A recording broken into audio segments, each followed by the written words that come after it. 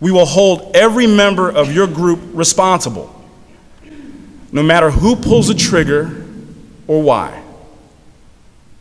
Let me make this as clear as possible. If a member of your group shoots anyone for any reason, we will do all that we can to violate probation or parole for every member of the group. It will now be your responsibility to keep each other in check. The gun violence must stop. Next, you're going to hear from Caroline McGlynn.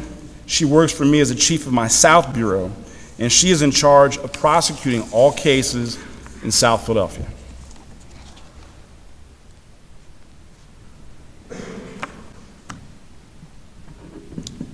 Gentlemen, my name is Caroline McGlynn. Like the DA said, I'm in charge of all the cases that are prosecuted in South Philadelphia. Every arrest from South comes across my desk. I've been prosecuting cases myself down from South Philly for almost a decade. I know who you are. I've spent close to a year looking at all of your records, all of your family's records, all of your friends' records. I know who you are. I know where you've been arrested. I know why you've been arrested. And 9 times out of 10, I know why you did what you did. It's called intelligence, and we've spent a lot of time putting it together. As the commissioner said, you are now on a list you don't want to be on. You are at the top of everyone's list, priority. I don't want to put you in jail. I don't want to see you dead. I felt the same way about Damon Stafford.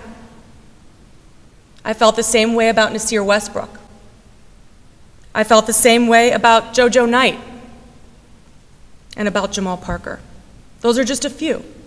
I hear minutes after someone is dead, and I'm tired of it. Now, if the violence doesn't stop, I will do everything under the law that I can to make you pay. Because you all have lost sight of who you really are. You're the brothers, the sons, the fathers, the friends of your community. But your community doesn't see you like that anymore, and you'll hear about that. Now, what do these new rules mean for you? What do they really mean?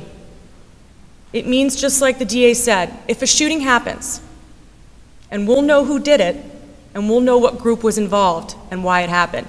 If you shoot, we'll come after you with everything we have. And we will also do the same for everyone that you normally associate with.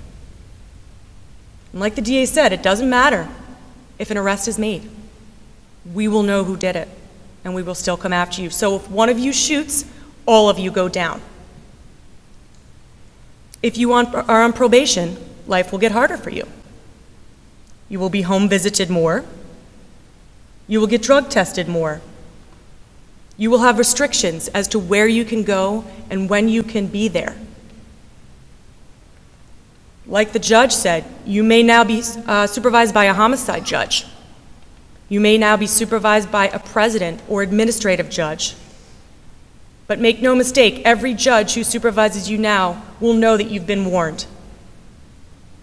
You were once part of the larger group of people who committed crimes in this city, because everyone is here because they've committed many crimes and are at least supervised for one right now. You were once part of that larger group, now you're part of a very small few who've been warned and who are the priority. I suggest you take all of this information back to your associates and your friends and your family, because remember, if they shoot, you go down too. This has to stop. The violence has got to stop. You have got to put down the guns, and this is your last chance.